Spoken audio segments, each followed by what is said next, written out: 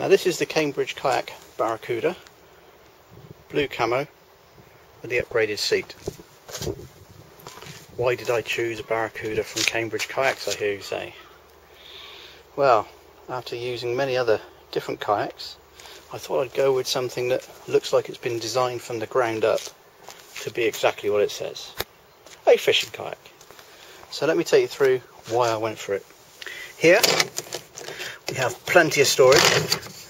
Each storage compartment comes with a bag inside. Simply take that out and you have access to the hull.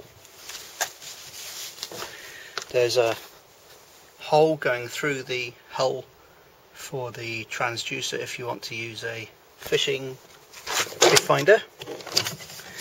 And here we have center storage. Comes with a fishing mount. That also comes out, giving you access again. And then back here we have your round storage, again giving you access to the hull.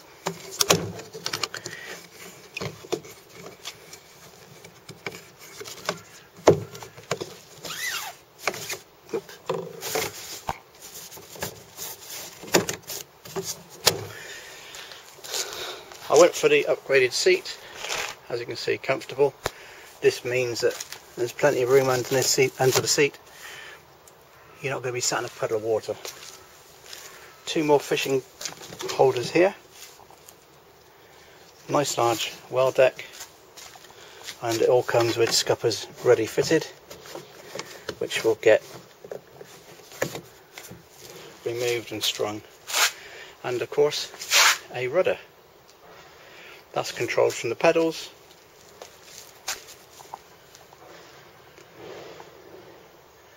And Cambridge Kayak paddle.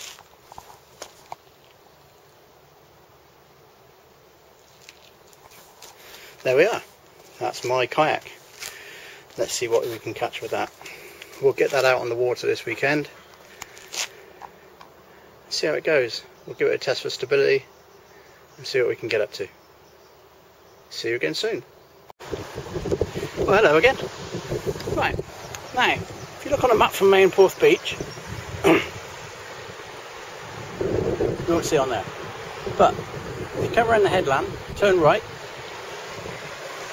Yeah, for you nautical types, starboard. And you come to all this wonderful flat, calm water with own little beaches. I'm guessing that somebody's claiming that one for their own. But yeah, absolutely brilliant. Here we go.